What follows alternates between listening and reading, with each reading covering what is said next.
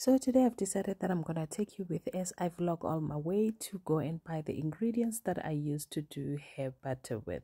So I went to a shop. There's a fruit shop where they sell a lot of fruits and vegetables, and this shop is ridiculously cheap. So I went there and I'm collecting my ginger, and I just thought, now that I've got my ginger and my onion, why not just shop around and see what else do they have that I might be interested in. Most of the time when I get here, I find that their fruits, they're very affordable, as you can see the prices. But then again, I just feel like on the day that I went there wasn't really much that I was interested in. I kind of feel like the fruits that they have, well, it wasn't something that I was interested in buying. However, I just decided, let me just go around and let you guys see.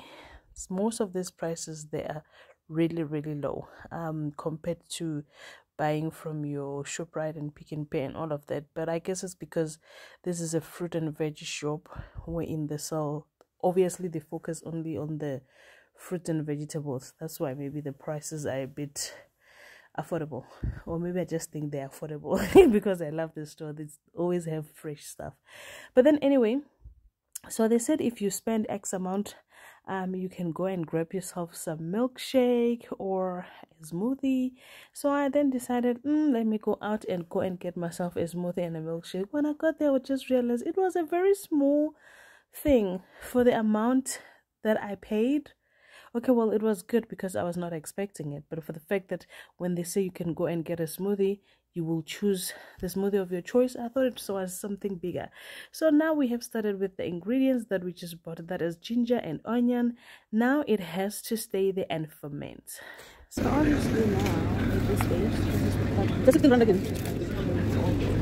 that I got from the store. Now after a